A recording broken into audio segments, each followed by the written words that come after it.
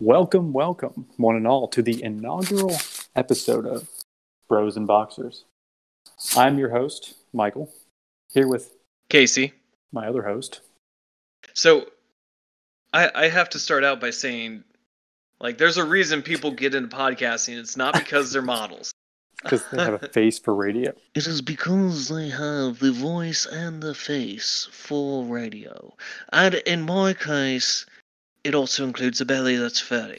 I don't know what voice you're doing, but it is not recognizable whatsoever. It's not any sort of voice. It's just a voice. Oh, okay. I'm just making sure you weren't impersonating somebody, because it would just be right over my head and the head of our millions of viewers at home. Well, like I said, if we hit 1 million, right? 1 million first podcast. You know, when we were prepping for the podcast here, which I'll confess, the prep is very minimal? Very loose. There's not much to it. But I was looking at current events, and it seems like right now, if you just search current events and you're looking through different sites, it's just like terrible. Like there's no like section like uplifting news. No.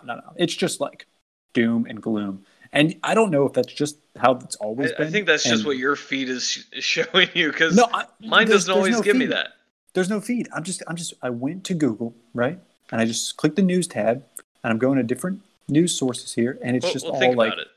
Think about this, right? So Google and a bunch of the other social media platforms got dragged into the Senate, had to go through these long hearings where they were told that they were manipulating information, that they were directing people to either pro-Democrat or pro-Republican, or they were propagating misinformation. They were allowing dummy shadow accounts to exist. Like, all these platforms are now on their best behavior. They have to walk this tightrope, and unfortunately, Google's depressed, and so they're just going to feed up a bunch of Google's like its own. News. It is a person. It's just like, why is everybody so mean to me? Honestly, they're one of the leaders of AI, right? So how about this? Here's something. I scrolled down like 4 pages before I found this. Right, the Legend of Zelda: Breath of the Wild 2. They're thinking, and I don't buy this for a minute. I'm going to throw that out there right now, because Breath of the Wild 1 was announced when... Well, let me just say first, they're saying it's going to be holiday 2021. And it's not Nintendo saying that, it's just the rumor. But when was Breath of the Wild... I mean, it came out when? I think 2017? I have no idea. Yeah, March 3rd, 2017. But when was it announced? I think it was originally announced 4 years. I remember seeing the first E3 trailer, where you see Link jump up off the horse, and he's got an ancient arrow, and it just was like, oh man, it's so cool, I can't wait for this. And it was years before, it was supposed to come out shortly after that, and they just kept pushing it back. Look at E3 2014 is when it was. Wow. It looks like when it was first announced. Oh wait, no, look at this. Hold on a second. Nintendo Direct January 2013 it was in a Wii U Nintendo Direct. So there's 4 years before the announcement and the actual release. So the fact that Breath of the Wild 2 could be done by the end of next year, I don't know. I mean, they do have the engine already. They're building it off the first one. So they're going to do what they did with Twilight Princess. They release one game and then they just go back and reskin it and I think you're thinking of Ocarina and Majora's Mask. Because Twilight Princess wasn't really a reskin. I don't think it was. I could be wrong. It was. I think it may have been based off the engine, but Ocarina came out on N64. And then they did Majora's Mask on N64 as well. And then Twilight Princess came out on GameCube and Wii. Let's just put this out there. Right now, with the release of the Xbox Series X and the PlayStation 5, I detest those people that have gone and raided all the stores. Oh, man. To purchase not only these consoles, but then old consoles as well, and then jack the prices up for the holidays. I get it. Supply and demand. Capitalism's great. Woohoo. Yeah, but that's an exploit right there. I mean, that's not functional. I mean, what could be more video gamer than exploiting the system? But okay. I know, but that is not sustainable. That's terrible in my personal opinion. You're always going to have it to a degree, but it just seems like it's been terrible. That's terrible. It just seems like it's been That's like Mickey. That's terrible, dude. All my kids watch is Disney stuff. What do you want me to say? All right, that's what's in my brain. Oh, gosh. I don't remember what we were talking. Oh yeah, the scalpers. Come on, scalpers, man. Don't sideline me like that. So I would like to have a Nintendo Switch for holiday 2021, right? Or 2020. But at the same time, I need new tires for the 3-wheeler. I want an off-road vehicle that can actually haul some gears and possibly the motorcycle as well. And I want a Harley V-Rod, and I don't know, man. Yeah, but all those things that you listed, I mean, other than the tires, I feel The like everything you tires are listed like was $100 for two. Yeah, For the everything ones else that you listed was like expensive. Like you're like, oh, I want to get a Nintendo Switch, but I also want to get a Harley. It's like, wait, what? Those aren't mutually exclusive. I mean, yes, buying the Switch chips away at the Harley fund, but exactly. So does going out to eat once a week and that kind of thing. Yeah, but that's kind of budgeted already. So like, I'm Is it still though? making more money than when I was working at my last job, making $13 an hour. Now you make $13 an hour and 1 cent, right? Oh hell yeah, dude! Me, I'm over here $13 an hour and 2 cents just to lord it over you. Just to lord it over, be like, yeah, well, you're sitting down there on 13.01, aren't you? That's what I feel like. That's what happens though. A lot of times, like especially back like when we worked at Publix, which for those of you tuning in, that's grocery store in the southeast. But back when we worked there, who doesn't listen to a podcast from the beginning? Oh, let me just skip through to how many minutes has it been now? Like 10 minutes into the podcast. Maybe they came in, after a commercial break. You don't know. There's no way that we're gonna have like there's no way we're gonna have any commercial breaks. Yeah, like there's no way on the first podcast that we're gonna get this. We have to be. I don't know. I'm following Freddie Wong over at Dungeons Daddies, and I absolutely love the product that they're putting out. So much so, I started listening to his other one, Screen Break, it's Screen Break. Yeah, if you want to hear some real podcasts. Those are definitely two fantastic ones that I suggest. There are a few episodes of Screen Break I don't like. If you're listening to our garbage podcast, pause right now. Just get rid of it. And you go over there. Pause and leave. Wait a minute, I said pause right now before I gave the rest of the instructions. So they're just paused. They're just sitting there, like in like a time warp. Just like, what's next? They just like thousands of years from now, just a skeleton sitting at some cubicle with the headphones still over the shoulders from when they were in the ears. And here we see a man instructed to pause with no further instructions. I'll come back to that. I have a Netflix show everybody needs to watch. But with their podcast, they start out, and I don't think they really had any ads until 50. Right about the 50 mark, then they went and retconned ads into all their podcasts. I know this because I have no life, and I went back and listened to everything from the beginning, and now I'm caught up at, I think, what are they, 64 episodes now? Do they do actual ads, or do they do the ads themselves? It's a little column A, a little column B, but they are all inserted directly into the podcast. So peeling back the curtain here, you've got your audio recording, and then I guess you put little markers in, or you tell your software to just slap the commercial into your podcast, and then you're done. I think most people, most editors, and I'm going to speak out of ignorance here because I am no editor, but I think most editors try to find a good break. Like, oh, here's like a good, end point in a conversation. If they're just going to inject like an ad randomly, I think that's how they'll do it. Like they'll try to find a break. A lot of times, but when the presenter speaks it, they just say it out of nowhere. Like, or well, not out of nowhere, but well, that's definitely like the radio way is to just kind of be like in the middle of conversation and be like, have you ever heard of Belvita breakfast biscuits? I love the blueberry. Like.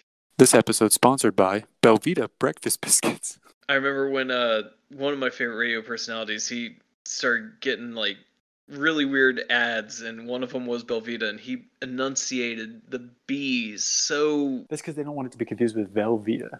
They don't want to be. Oh. Okay. They don't want to be like, go get your Velveeta breakfast. Well, and then he pronounced blueberry weird, so I don't know if you caught it. I said blueberry, which is apparently a legitimate way to pronounce that. I think it's just like where you were raised. It's like I dated a girl who her mom said "warsh" all the time. Oh God, people that say that gotta go bring the warsh in, wash your face. It's like something with where you have those vowels that take on a hard R. I'm gonna go wash my face, and then I'm going to go run down to the store. It's something. It's like a real point of contention for you. Somebody's like, "Hey Casey, can you go wash?" You're like, "No." My thing always is the pop thing. I say pop. Do you really? And I'm not a northerner either. I'll say it. I'm fine with people saying soda, Coke, Pepsi. Say the Coke and beverage Pepsi you're are drinking. brands.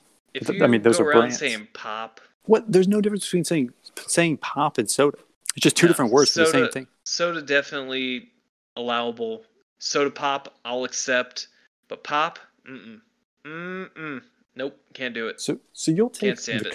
You'll take the conjunction Yep. there. You'll take the soda pop. Conjunction junction over here. I'll take that or the beginning of it, but not the latter.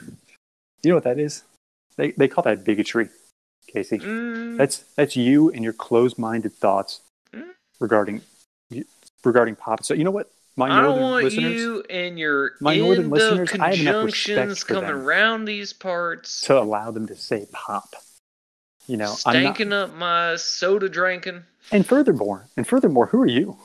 Who are you to say what can or can't be said? I can say whatever I want, and Everybody tunes in for me.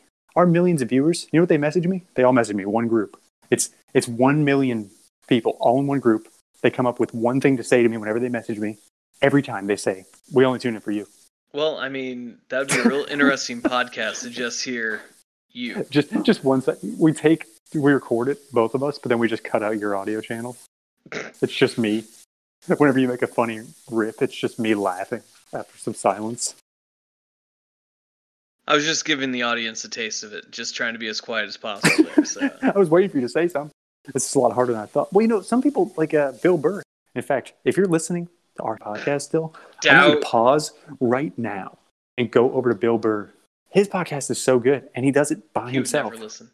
He wouldn't. He'd be like, "What is this? Two idiots on the internet? What is this garbage right here?" Yeah.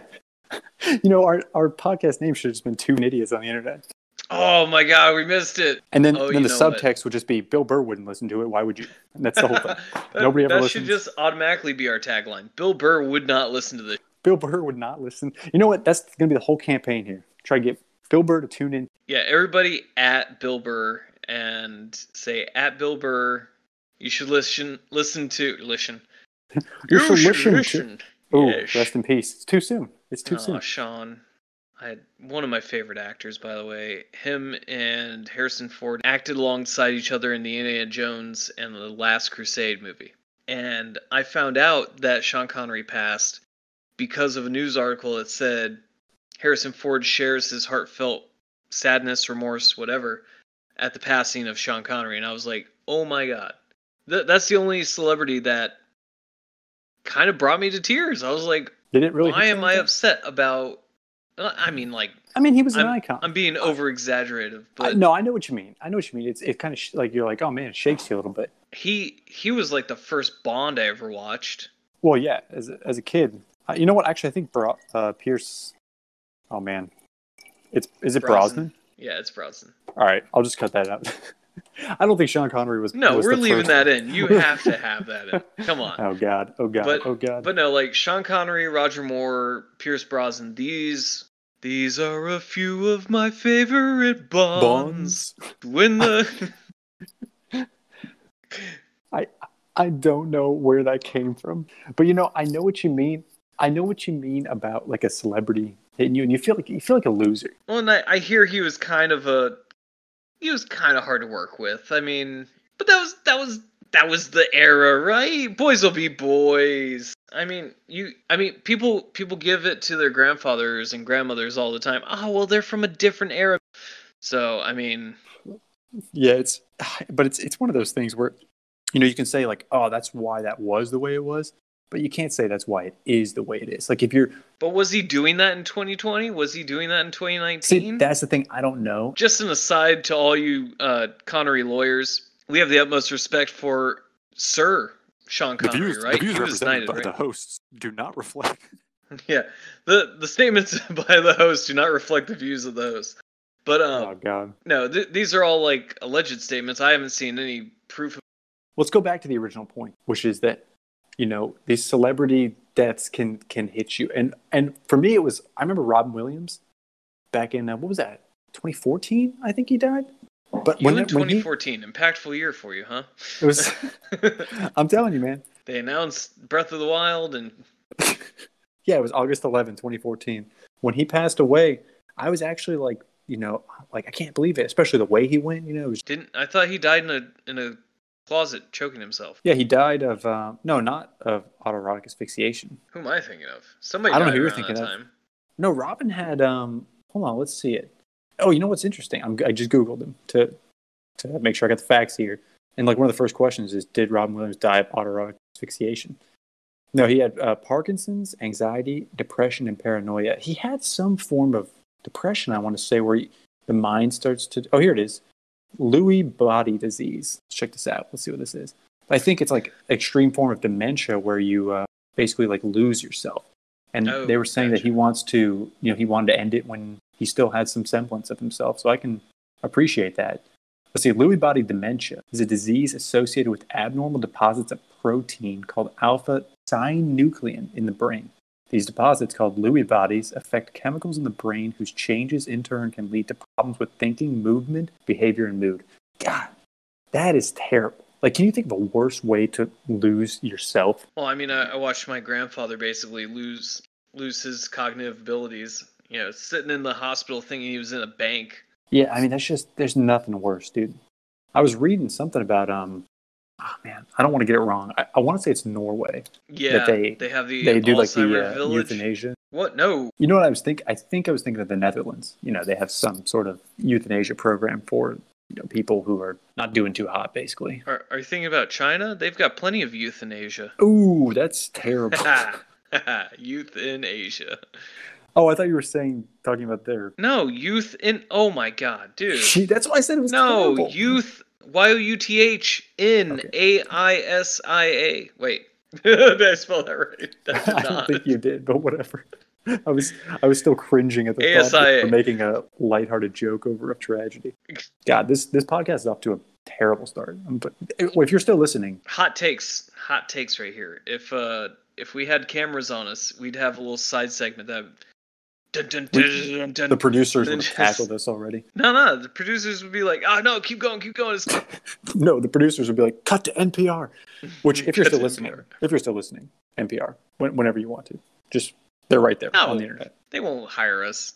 They're not going to hire us. No, I'm talking about people should ditch us and go listen to NPR. Oh, gotcha. Let's get nerdy for a second. Oh God, I want to talk about. This is not your former podcast, Nerd Talk. I want to. Yeah, you want to listen to a better podcast. If you're still listening, go check out Nerd Talk, which is, I think, all of 3 episodes.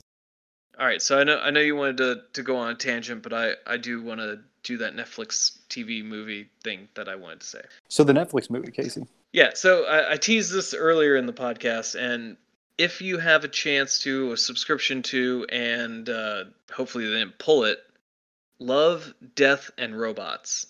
I think that's a pretty popular one. If you like Black Mirror, that is right up your alley. It is animated, and the one with the wolf might kind of turn you off, but the rest are awesome. If you liked Sturgill Simpson, you'll like this. The animation's kind of all over the board. The very first one, absolute favorite. I'm not hearing anything about the plot. Can you give me a synopsis without, spoilers? That's the thing, is that each episode is its own plot, and so so it's the like very first one is a post-apocalyptic world with robots, and they just kind of go on like a little sightseeing vacation. I got you. It's one of those one-offs where they... Exactly, yeah. I like that storytelling. I love Black Mirror and how they did everything. Really kind of depressing, though, watching Black Mirror, because all of it's like this fantastical technology and this like weird utopias that at the end of the day it's just like really flipping Doesn't it depressing. Make you feel, as an IT professional, doesn't it make you feel like, oh, is this me? Let's get those brain chips implanted. I don't know that I want a brain chip. Well, no, I have thought about that. So depends on the testing. So I guess going nerdy here. So did you ever play Deus Ex? No, never. So Deus Ex, those of you that don't know, is a game where you play a security chief. You get blown up, you get put back together, you are now a cyborg. But in this world, there's brain augmentation, where they put computer chips into your brain and it speeds up your mental processing. And one of the social issues the game tackles is, should people that have a computer for a brain be paid the same as people who don't? If I can do the work twice as fast, more accurately than other people, should I not be paid better? Should I not be paid more? Do the people who have a computer for a brain, are they still people? Like, do they have, like, in this world, do they have the same thoughts? Yeah, they're all cybernetic. They're just enhanced. These are augments. That's something I've thought about replacement. For those Trekkies out there. Data on the Enterprise. He's 100% positronic brain. There's no, he wasn't a human at one point. He is an android. And my thought is, do they pay him? Is it like, I mean, he has quarters in the show. So, like, he has his own living space and everything. But do they pay him?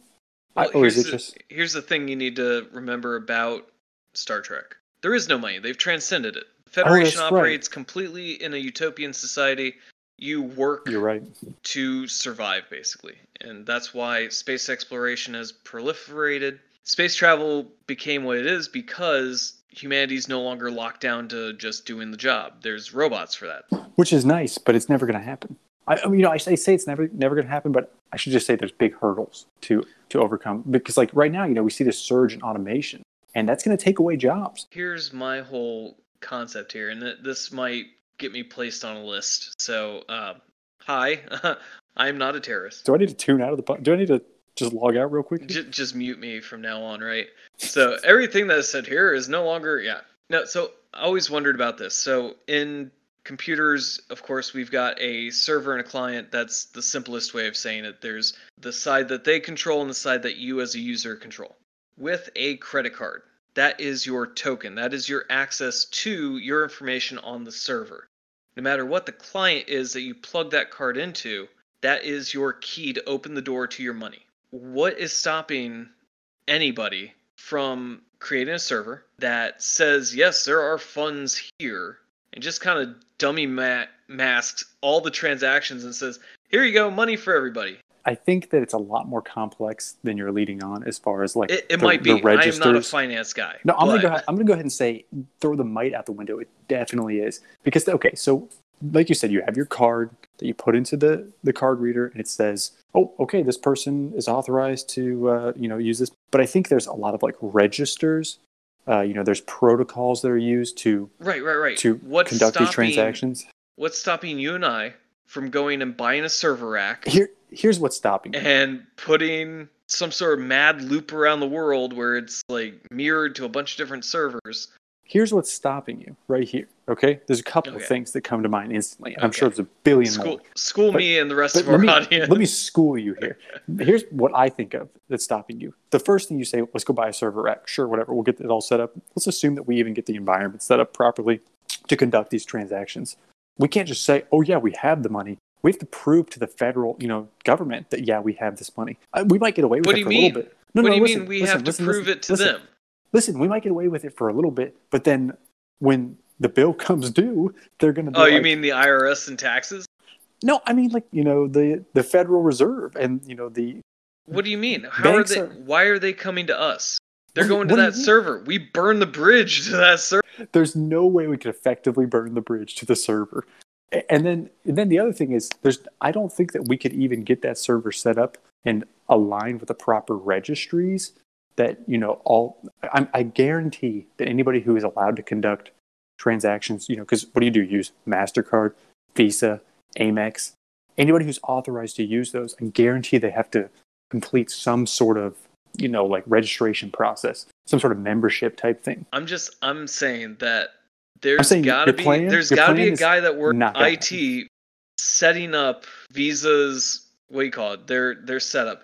I think your plan is like, if I am super far off base, I want somebody to tell us, because I'm feeling like, yes, it is going to be difficult to set it up.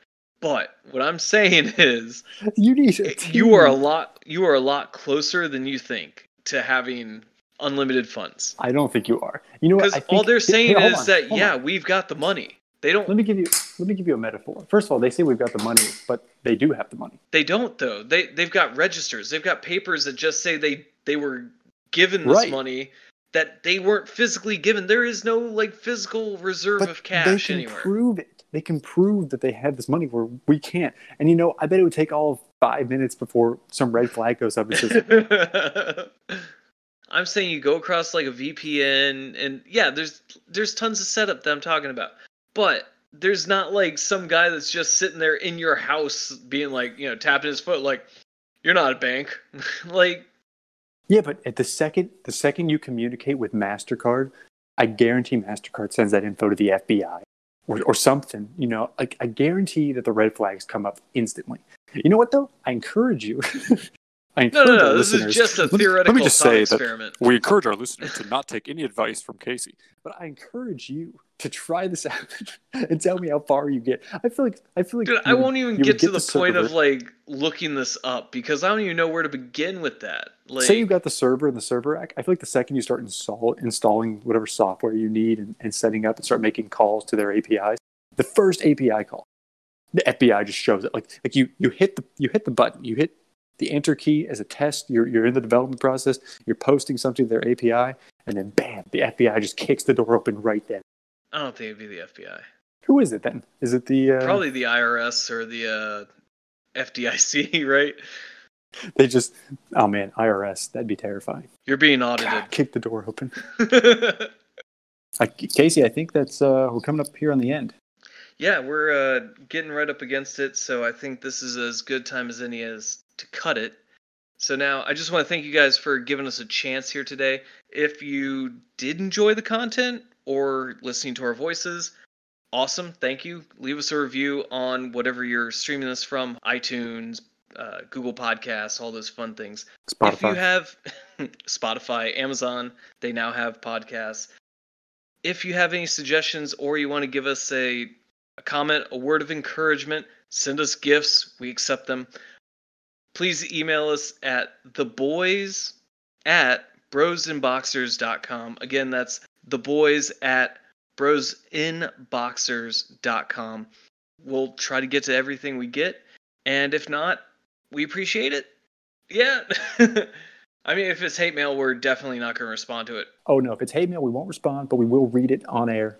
Tears in our eyes. Oh, my goodness. Yes, we'll do that.